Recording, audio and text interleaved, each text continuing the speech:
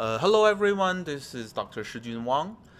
In today's video, I am going to continue talking about the piano basics. And this week's topic, I will be focusing on voicing. And of course, for all the pianists, when we talk about voicing or different voices, the first composer that came to our mind would be J.S. Bach. Right? He has, on the average, probably 3 to 4 voices, and some extremes. He even had a piece that has 7 voices controlled by 2 hands. Really, he was doing this to an extreme ability.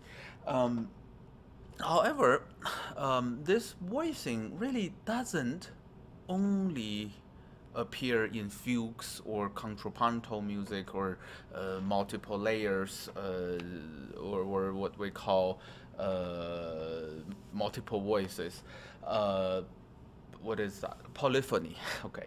So the first thing actually came to my mind when we talk about voicing, especially when I'm teaching my undergrad students, is how they play chords. Yeah, because most people think that when you play chords, the most important thing is to play them together, right? Of course, that's difficult when you first were introduced to chords. So let's say if you do a 3-noted chord or a 4-noted chord,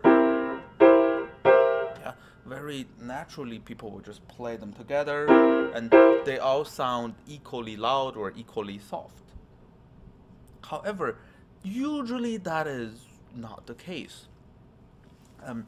The habit, the custom of listening to Western music, okay, is to hear the highest note and the lowest note.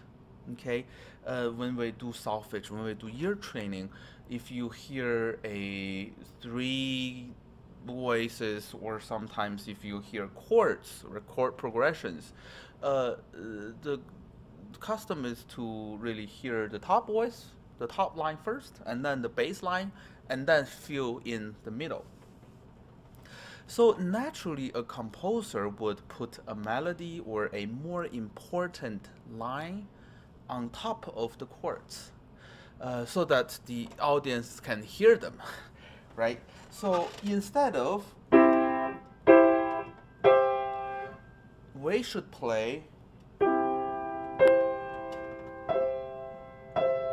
we should emphasize the top of the chord. And this is, of course, not 100% of the time, but I would say more than 80% of the time, if there is no indication, we should emphasize the top. And how did I do that? I live in a ski state, right, Utah. If you ever visit Salt Lake Airport, I think a couple of years ago, before the pandemic, I saw a advertisement saying like 130 something tracks for skiing within 30 minutes of driving. But I don't ski because obviously it's a little dangerous, risky for my arms. But I have many friends who do skiing or skiboard, the snowboard, and they say that when you try to turn, right, it's really a matter of switching the weight, right? If you want to turn this way, then you put most of your weight upon your left leg. If you want to turn the other way, then you put it upon your right leg. So here it's the same. We don't have 2 fingers, we have 5, fortunately. So when we want to emphasize the top, then we put more weight on the top note, and then the other 2 is just like, you know, you're barely touching the note, but yeah. And or we can do the other way around. If we want to emphasize the lower note, then we just put the weight upon the thumb in case of the right hand. So yeah, this is where the weight is. Then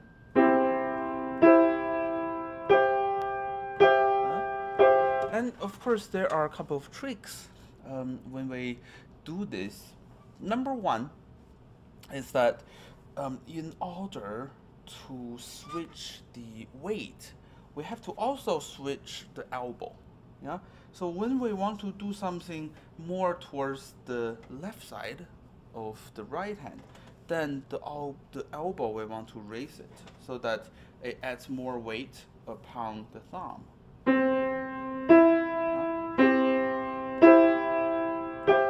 But then, if we want to emphasize the top, which is the natural position, the right side of the right hand, then this will be lowered. Yeah? And also, one thing I find really, really helpful, and I don't see a lot of students do, is to double the fingers.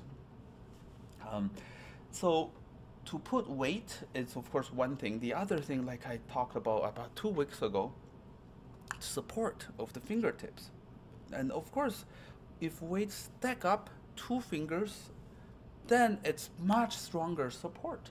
So sometimes my fourth finger would be on top of my pinky if I really want to nail that top. Yeah? And sometimes it's possible for me to do third finger on top of the second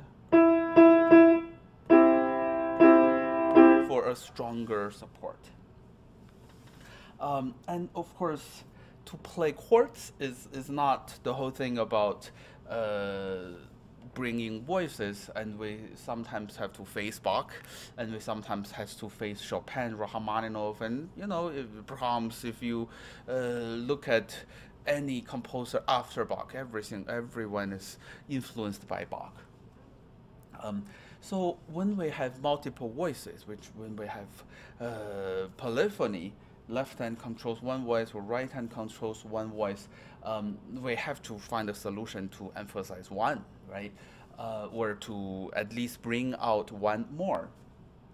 And how do we do that? We always have to think both ends. One is to make sure this one we want to emphasize is louder or deeper, more singing, and the other one is less. Right? This is almost like in a choir practice or sometimes in a performance. You see the voices, right? If the alto voice wants to be heard or the conductor wanted them to be heard, then they step up, right? And then the other voices will step back. So the same thing here, if I give example with the third ballad, which I just performed, if the first time I want to emphasize the top line, then all others are less, but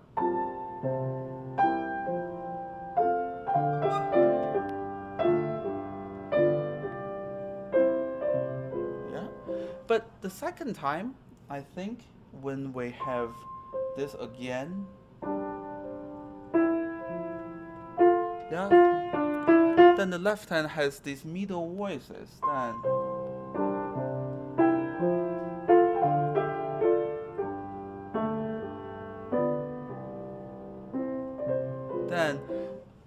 then the top is much less, then this is more emphasis.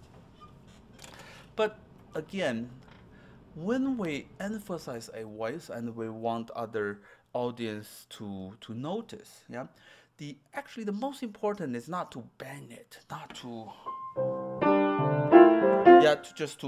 or to play it loud. It's the most important thing is to phrase it so that not only it's musical, yeah, it moves ups and downs. Yeah, the first time I do this, I have a diminuendo.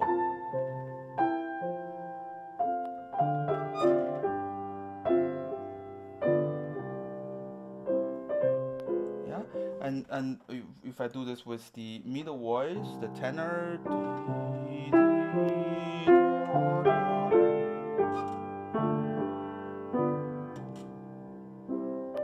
then I do a crescendo and then a diminuendo. Yeah, this might be a bad example, but yesterday I was talking with a friend who fishes. He told me that in the winter, then the fish, the trout, which is you see that a lot in the waters in Utah, they like jigs, right? So you have to make sure it shines and it moves. Um, I guess it's the same thing for the audiences.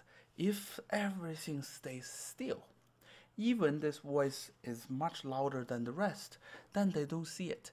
But if that moves ups and downs, then they got attracted to that and they realize, oh, there is another voice, or that is the voice we want to bring out. So always make movements, even when it comes to voicing.